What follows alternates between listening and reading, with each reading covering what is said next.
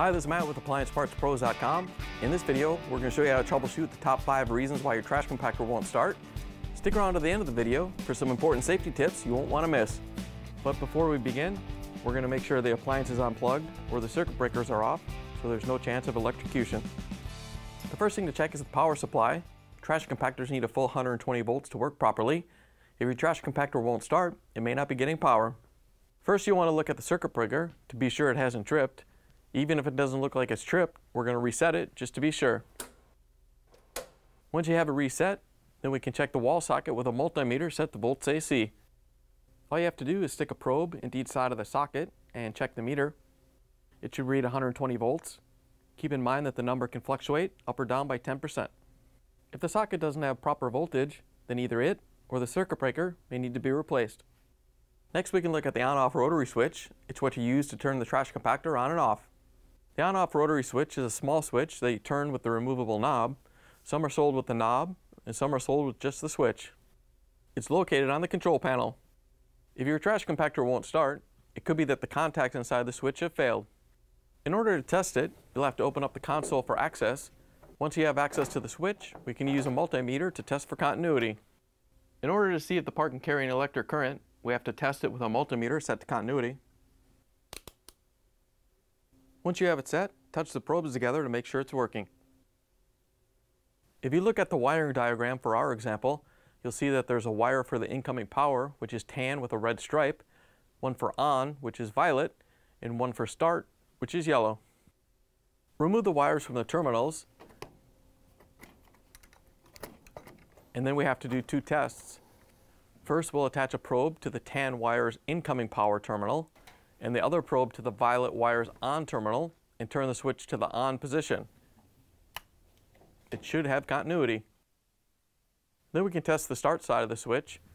Leave the probe on the incoming power terminal and move the other probe to the yellow wire start terminal. Once you have it swapped over, turn the switch to the start position. It should have continuity in the start position also.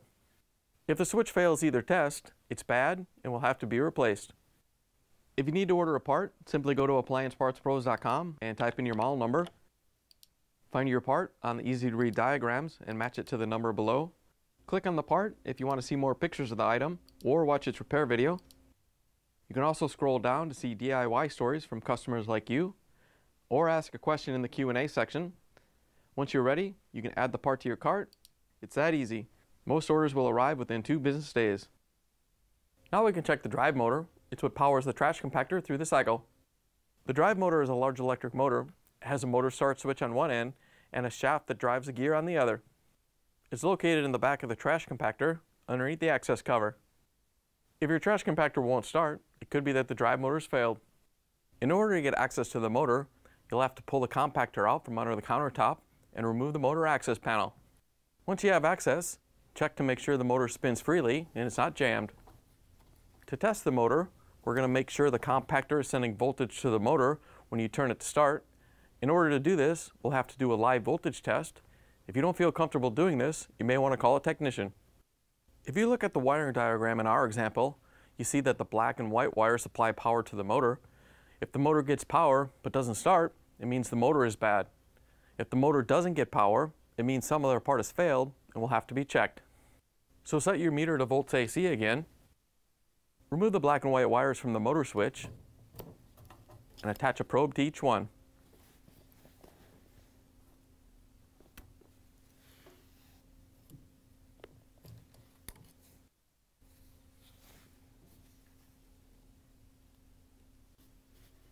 Once you have the probes attached, temporarily turn the power back on, then go around to the control panel and turn the knob to the start position and hold it while you read the meter.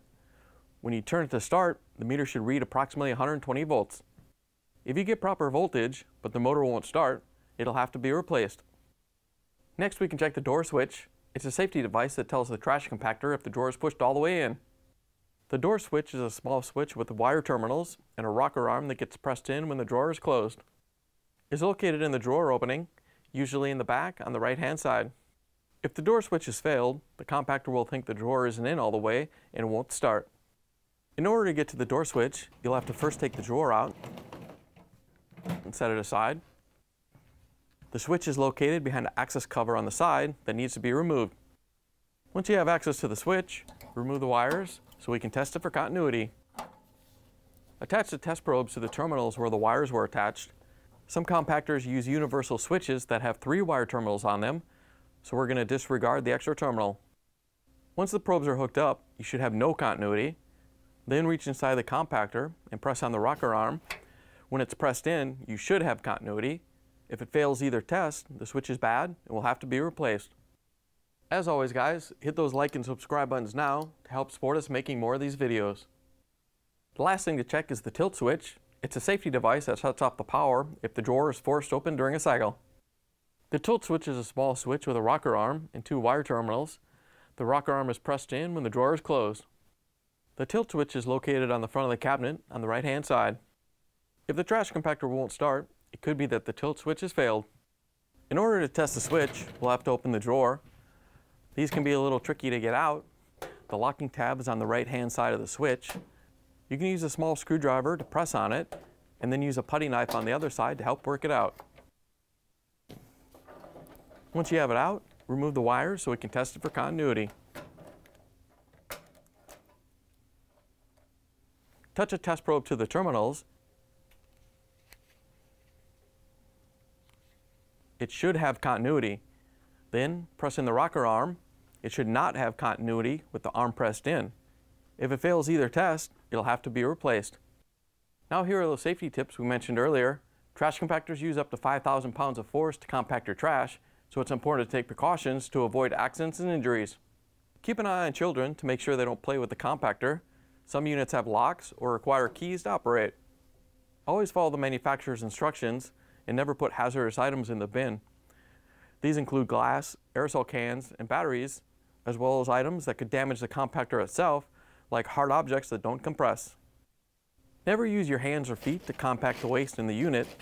It's also advisable not to put any items in the bin that may decompose and create bacteria and odors, since the trash sits there longer between changes. Trash compactors have many safety features that prevent them from working if something fails, so it's important to fix them right away. Following the manufacturer's recommendations will help keep your trash compactor in working order for many years to come. Once you take care of the problem, you can plug the appliance in and take it for a spin. Thanks for joining us for another troubleshooting video brought to you by AppliancePartsPros.com. Remember to hit the like and subscribe buttons now, and if you have any questions or want to share how your repair went, leave a comment down below.